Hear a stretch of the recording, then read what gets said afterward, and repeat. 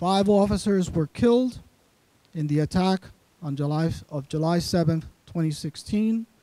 2 El Centro officers, John Abbott and Brian Shaw, were injured as the perpetrator shot through glass windows to gain entry into this building.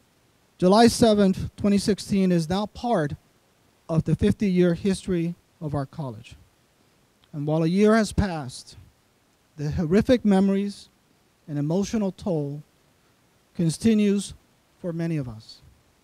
I ask you to join me in a moment of silence for our fallen officers. So today we remember the lost lives, the fathers, sons, brothers, uncles that did not make it home that evening, and those injured because of senseless violence. For me to be completely transparent on how I feel today regarding this occasion, it is of utter importance that we start just a few days prior to July 7th.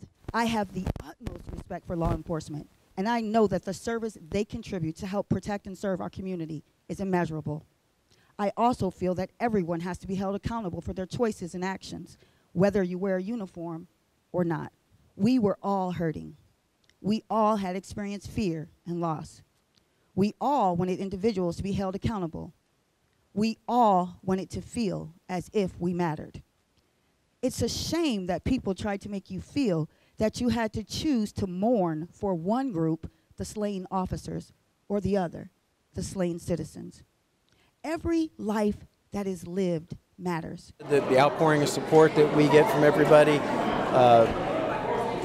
the strength of the college and the community that's come back together again, the brotherhood that we see with everybody that's here, whether it be the El Centro Police, Dallas Fire Rescue, Dallas Fire Department, any of that.